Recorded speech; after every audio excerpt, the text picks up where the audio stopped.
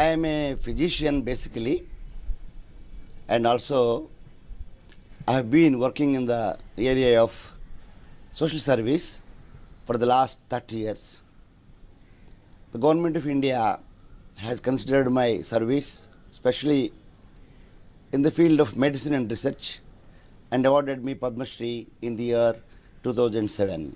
I am known to the people of Vishakapatnam for more than 35 years because I have been running orphanages, I have been organizing free medical camps in tribals, slums, red light areas.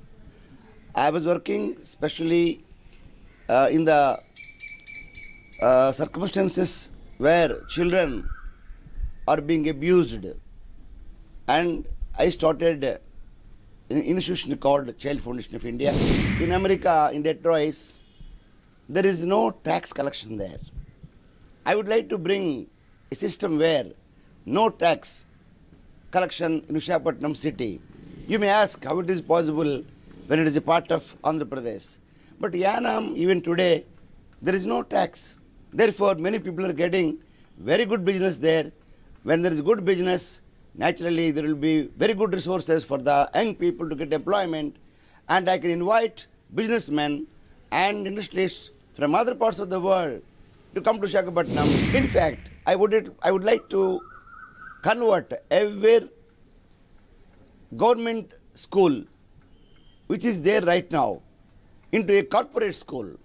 Thereby, we need little funds, and we will train the teachers there in an international school standards so that they can bring the know-how technology to the students. Women are empowered with several aspects in their life, because we should not impose what they don't want.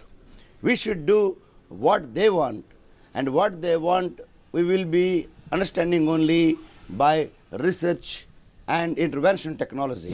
My first priority is to make pollution-free Visakhapatnam. Visakhapatnam is full of pollution today, and it is number 2 in the state with highest pollution index.